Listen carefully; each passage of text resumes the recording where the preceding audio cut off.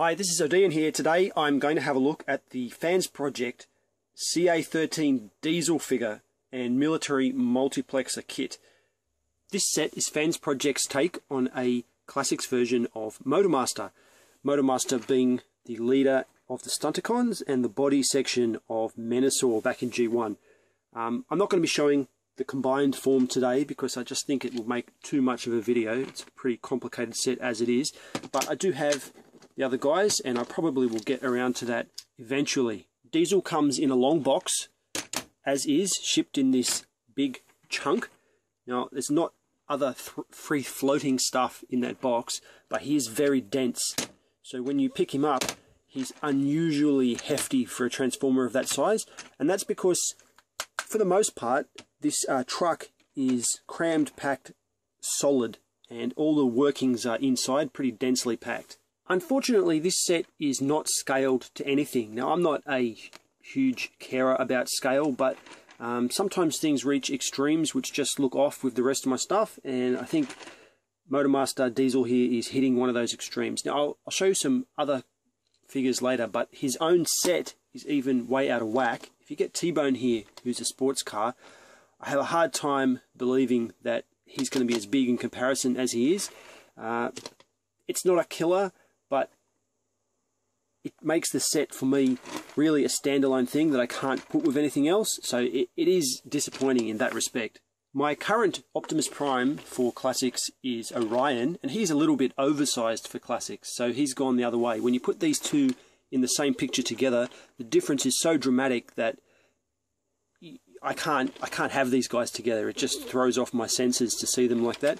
So you can see here there's a very, very big difference in the size of the cabs, and Orion has no trailer, so you can't compare that, but he goes a little bit better with a Classics Prime. I do have a Classics Prime somewhere, not easily at hand, but he's still way too small for pretty much every Optimus Prime that you're going to have, and even he is out of scale with other FansProject stuff. Putting that aside, he's a good looking truck, but there are other flaws with his truck mode that may not immediately be obvious.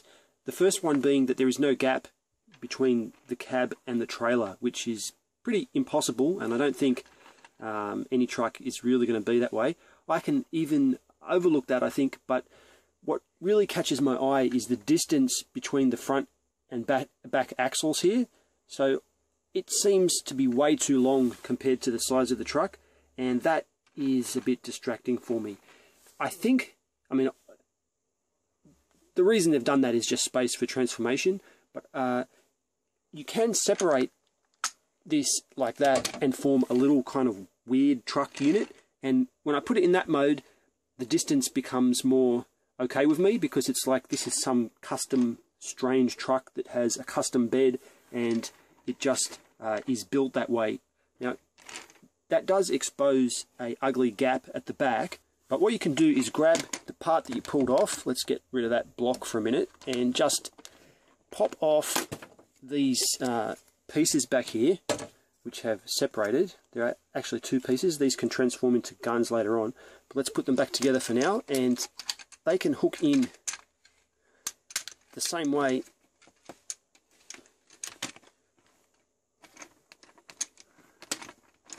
So there you go, you can close off the back and give it a door so it doesn't look too weird. And I know some people don't like that. I kind of do like it. Doesn't look like Motormaster, but just as if this is repainted into some other transformer, I could even buy that without all the add-on bits. I think that looks acceptable. Now I'm going to attempt to transform this, but it's going to be heavily edited because this guy is just tricky. So the first thing I'm going to do is pop off this. Might be a little bit hard. Put those aside. Then the whole back up the top can kind of split like this and come apart. So you can see that folds back like that. You can just concertina them down into a smaller rectangle. Now next, you should be able to click it down like this at that joint. That'll be the kind of hips later on, and then fold these sections backwards. It doesn't really say a lot of things in the instructions. The instructions miss out quite a few steps. I think at this point you can bend the wheels in like this, and they've kind of got a locking spot there. Separate these leg sections, and once they're locked in, it can be a bit tricky because there's tabs that separate in different directions, like some lift and some just pull apart, so it can be a bit hard to do that. Give yourself some clearance by putting it out sideways like this, and then move those feet up like that. We're starting to disconnect things. That gives you the clearance you need to rotate this bit up like that, so the front of the window kind of separates. Do that on both sides. Grab both halves like this and bend it down. That's kind of the knee. You have to also bend that internal part down like that. Now there are a lot of different things that swing backwards and forwards here. It's not related to robot mode transformation, so you can kind of leave that intact. It's best now to give it a squeeze in like this to make sure everything locks in the horizontal direction, because it does have travel in that way. We're going to bend these feet, and the goal of this is to kind of get, I'm going to show it a bit closer. There's a little tab in here and a little slot in the swing bar, and it kind of has to bend around sideways and tab in on itself like that into that kind of twisted orientation. Then you can just straighten off the foot and do the same on the other side. You can then close these panels which form the back of the legs, give yourself a bit of clearance, and then rotate the foot the whole way around, because that's actually pointing in the wrong direction at the moment.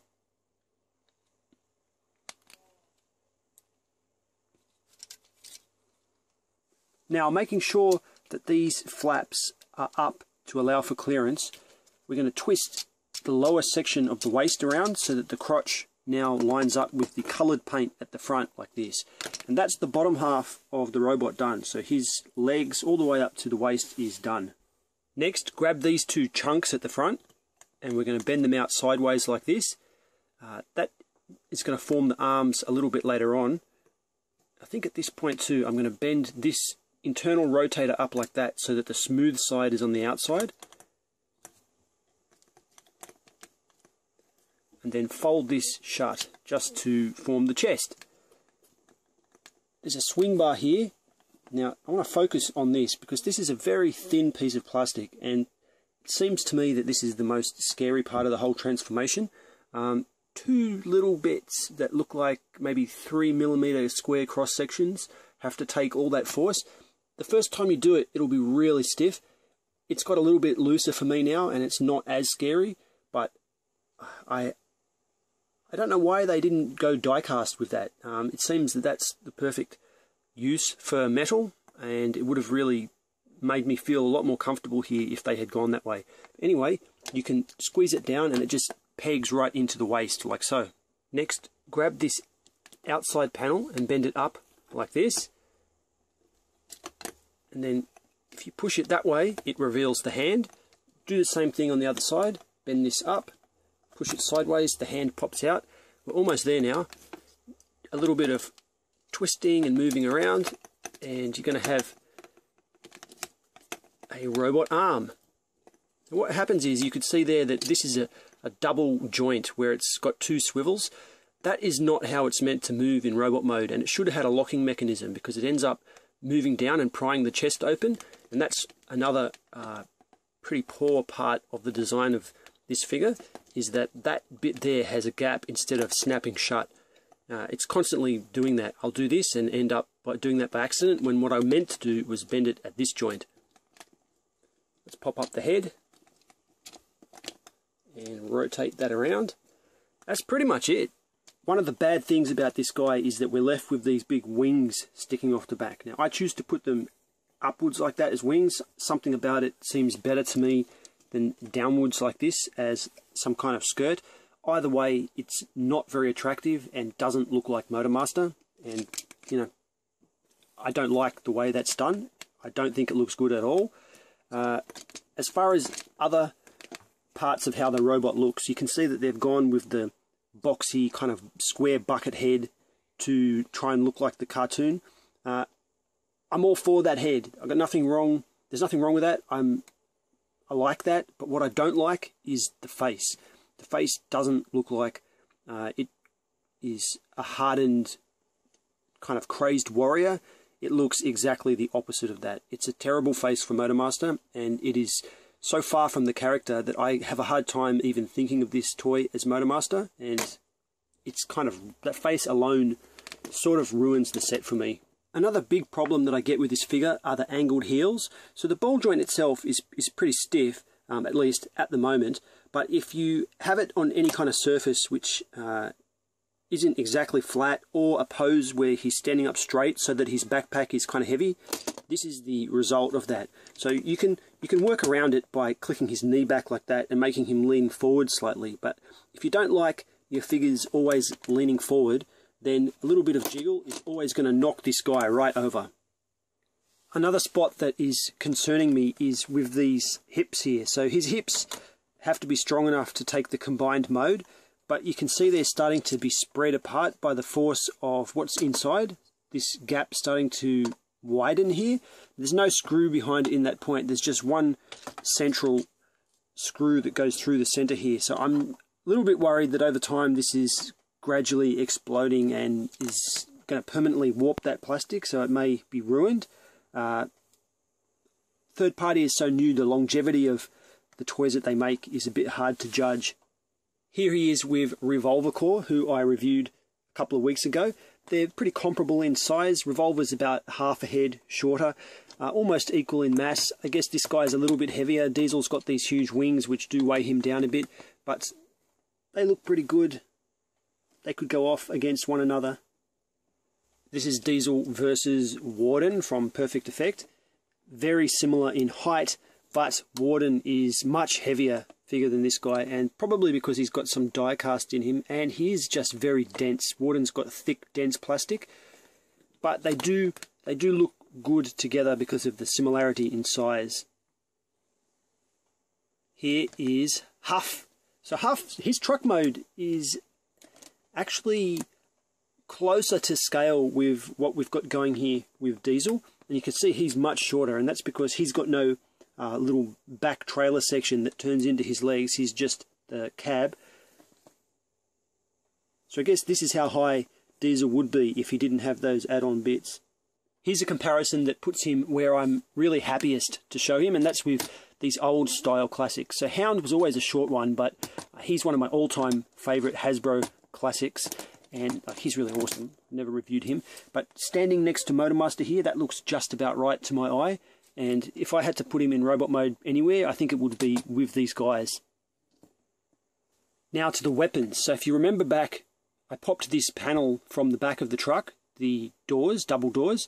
If we just separate it like this and then fold it in on it itself, we get two, I don't know if they're not rifles, they're not pistols, they're kind of long barreled pistols. So if you want, you could pop one in each hand,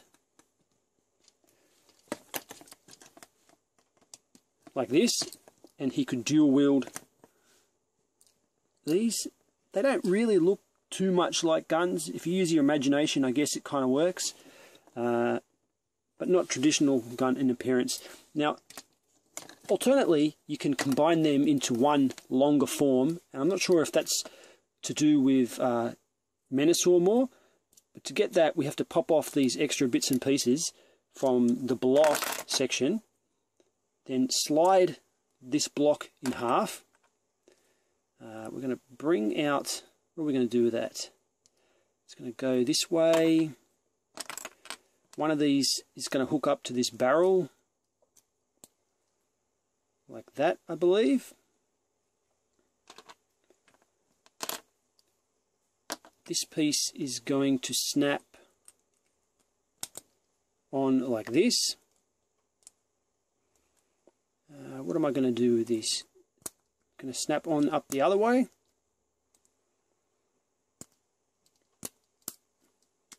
Like that. And finally this end piece is going to go over like that. So now we've got a much larger hand weapon.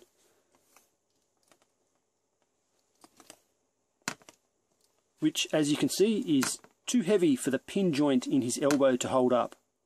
The block section that was on the back looks like this. Now, for some reason that I'm not really clear on, there's two of these. One of them was floating loose in the box from BBTS. The other one was in the package. Maybe there's a QC issue that I'm not aware of, but they both seem pretty much the same to me. Anyway, all you got to do is plug this in here to give you some kind of handle. Maybe it goes the other way actually. No, it seems to be that way. Oh, here we go, that looks better. So I'm guessing that this is the handle for the combined robot form. You can flip it up that way if you want and do it like this, although I don't know why you'd want the handle sticking right out at the end, and then it can kind of bend down like that. The next accessory he has is the back of the truck.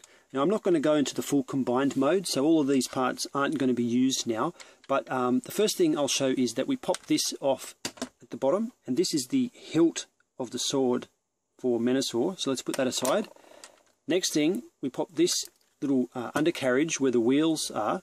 This is going to form, what's that, the chest of Menasor. It does transform like so, flipping little bits around, but not much use except in these two modes. In robot mode, you can join it on as some kind of shield, but it looks a bit odd. Next, we've got this, so we can pry it in half. It's the same on both sides. Inside is stored the tip of the blade of the combined mode sword. On the side is this panel, which forms part of that sword, and this panel, which also forms part of the sword. And you can see that both these halves are identical, except on one you choose to pick one to put the hands on. It could be either one. Let's pop those off. There's little slots. You can see it slotted through there. It's not the round thing. If you try to push it through the round hole, it bends the plastic and will break it. It's actually the slot that it tabs through. I'm going to go ahead and join those panels together to form the sword. So they just squeeze together like that. And then on one side we stick the hilt, and on the other side tab in the point. So that's a very nice looking sword, and I'm pretty pleased with that. They've really gone to great lengths to make every little bit of this densely packed box do something. It's a strength and a weakness. It's a strength in that sometimes it looks good. It's a weakness in that it's very fiddly. But anyway, that's pretty cool. He can't hold that properly in this robot mode. I mean, his fists aren't big enough. But if you grab the combiner fist, you can see that inside there's a slot that can just lock that on like that, and then that becomes quite stable. They're pretty good fists too, and I'm just going to briefly show them here. Grab this big chunk and we want to pull it in half, but before you can pull it in half, just raise up these side panels a little bit to disengage the tabs. Then you'll be able to do that. Let's do the same on both sides. Raise it up, pull it in half. Now, these do different things on the figure, but it's not very pretty in how they work as far as I'm concerned. So what we can do with, which one's this? This is not the one I want to show. With this one, it can make a kind of shoulder mounted rocket launcher. You can see these missiles in here, and they actually have little tabs in the missiles that help it all join together. But the problem is the missile is only held on with glue, which on one of mine popped off, so now it's kind of held together with blue tack. Anyway, we bend it outwards like this to give a little bit of clearance, and then flip around this little missile spam section like that. And then we just want to bend it up like this and bring it together. And as I said, if at this point you wanted to, here's where you would tab it in together under here, but I don't really want to do it because it forces the missiles to break. One of mine broke, and I don't want to pop them all off. I don't feel like getting some super glue, so I'm just going to leave that approximately on. And grabbing his shoulder peg, which is part of the combine, it's like the combiner peg up here, you can stick it on right there, and have it however you want, like this. So in this instance, I've got them on top pointing all these rockets outwards, and it looks pretty goofy. There's other ways you can do it by slotting it into this hole at the back so it can just join on the back of his neck. Let's see if I can get that happening now. Like this. Now, it may look a little bit closer to do it like that, but the problem is it's less secure. So if you want it to look a little bit closer to his head, then yeah, join it on the back of the neck. But if you want it to stay on the toy better, then you join it onto the shoulders. He's coming, you can see that joint in there is coming untransformed, like what I was complaining about before. Either way, I don't really like these pieces, and I feel it's kind of forced for them finding a place for them there. I feel like this stuff is useless kibble that was left over from the truck, and they just did what they could do to give it a purpose, and it doesn't really add anything to the figure. My final thoughts. On paper, it sounds like this is a fantastic idea. Make a Motormaster that fully transforms the whole truck into what you need to make a Menasor, looks good and be posable in robot mode, and looks pretty accurate in truck mode. And in one way, they've done that because the truck mode does look pretty good, and I am happy with it. And also, the robot mode has its strong points. It is posable. The square bucket head looks pretty good. The colours are spot on. I'm really happy with the colours. The plastic quality is also pretty good. But the one ingredient which hasn't been taken care of in this package, at least for me, is fun.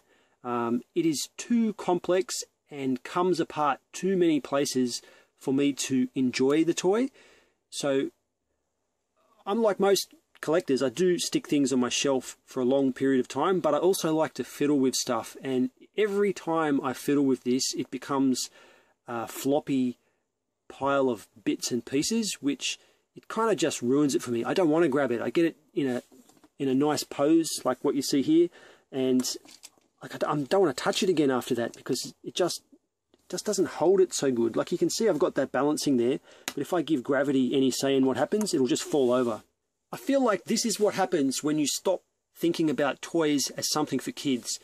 I know third party is for us adults, but this is it taken to an extreme where the playability part of the equation is just flushed away, and all you're left with is kind of fan wank stuff, which has its place, and we all like those nods where things look the way they're meant to look.